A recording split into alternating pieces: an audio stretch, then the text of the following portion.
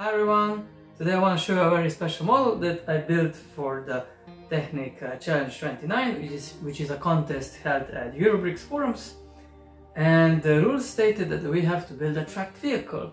So I was like thinking, what kind of vehicle should I make? I wanted to make a representation of a real thing, something iconic, and I was browsing the internet.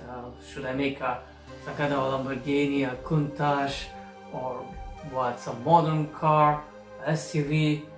And well, I realized that I have lots of grey panels, especially the wheel arches left. So the idea came that why not make a tracked grey vehicle, and it turned out to be a DeLorean because I love building vehicles that have track instead of wheels. Ever since I saw the 4206 Extreme Adventure from 2017, which was designed by Milan and Reinl, I really like this type of mix-ups when you put tracks on regular cars. I think it just looks awesome. So that's how the idea was born, and as soon as I basically got the idea, I found and downloaded a 3D reference model, and as you can see, I cut the door off in Blender, scaled it down 12 times and imported it in LEGO Digital Designer, and I used that as my template, a reference, so that my representation of the model is as accurate as possible. With a big difference, of course, is that it has freaking tracks for the wheels, and of course I had to slightly cut the wheel arches in order to fit them. But other than that, it is very true to the original. So it has opening gullwing doors, there is a steering wheel which is connected to the steering system.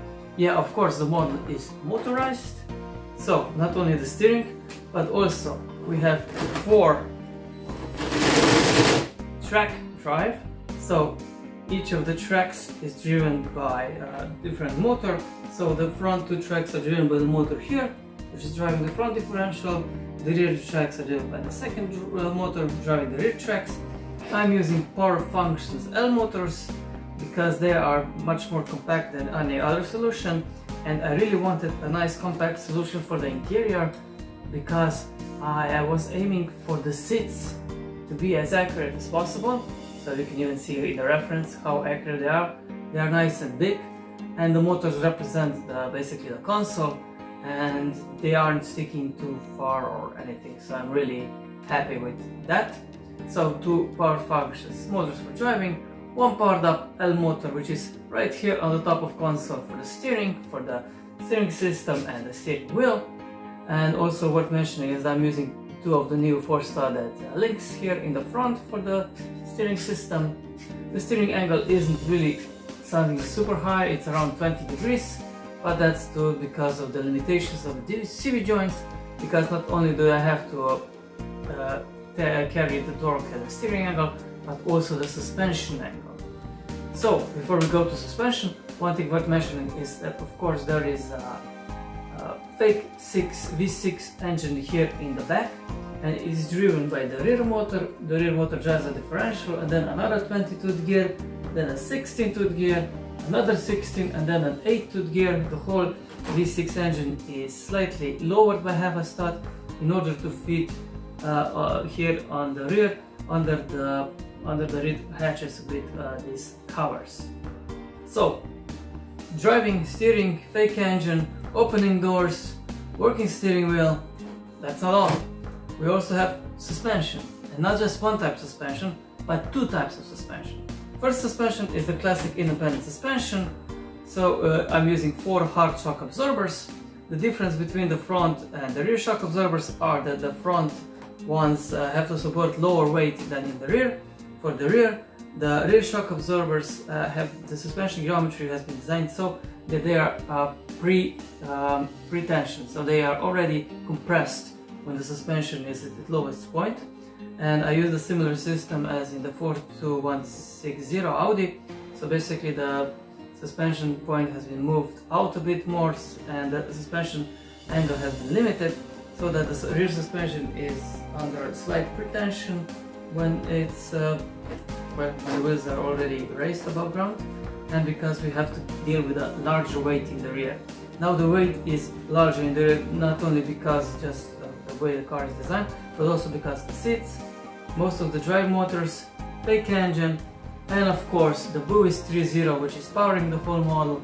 It's all placed in the rear. You can even see how close the BuWizz is to the rear bumper, and I actually like the way it came out, because not only it allows me easier charging here on the top, but it also allows me for the lights, so I set both ports to shine in maximum power as possible, white, and they shine through the red light here, and it's a really nice effect. It's not very noticeable when you're outside, but inside it gives a nice effect. So that's about the exterior and functionality. And yeah, I can't forget one more thing. I also mentioned there is a second type of suspension, and that's on the tracks.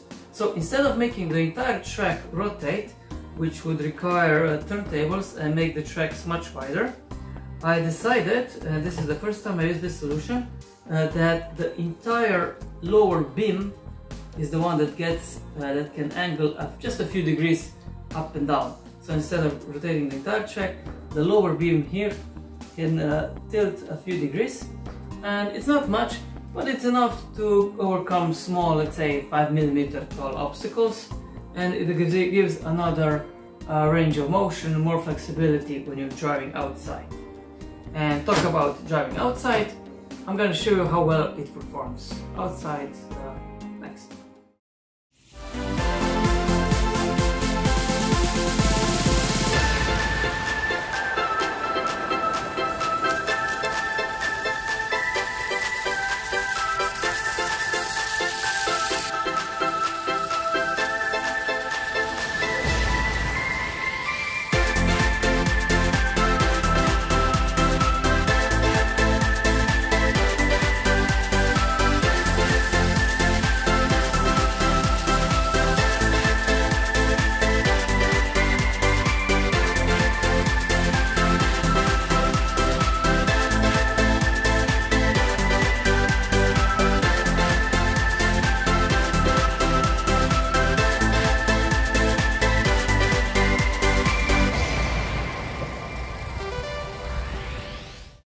So as you've seen, it can perform quite well outside.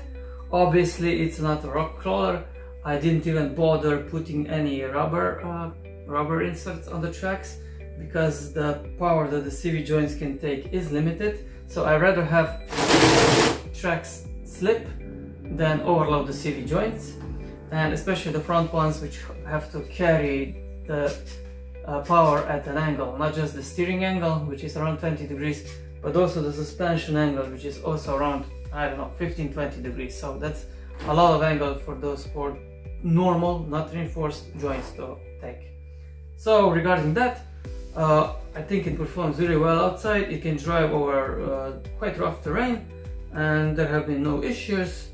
The steering radius is a bit large, but you have to realize that they are tracks. Even if I could increase the steering angle, it's a limited space they have before touching the bodywork. So I think it's a good compromise.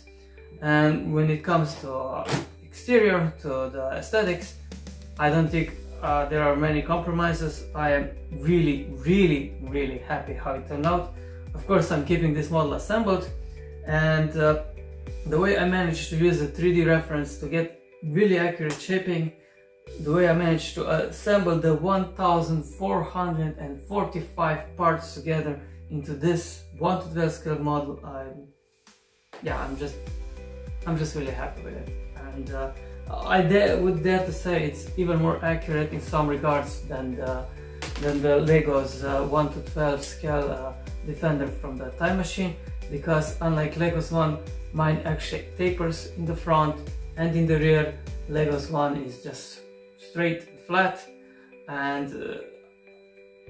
I don't know, I just think that building a this scale 1:12 allows you to have a really good exterior. You can cram a lot of functionality, and you don't have to build 1:8, 1:10 scale to have everything in it.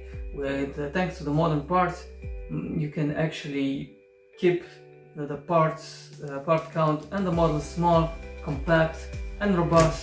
So I think 1 to 12 scale is currently the sweet spot. And yeah, I'm really glad how it came out. I hope it does well, that also others will like it at the contest. And if you like it too, then please remember to like, share and subscribe. Thank you very much, and I wish you a nice day. Bye bye.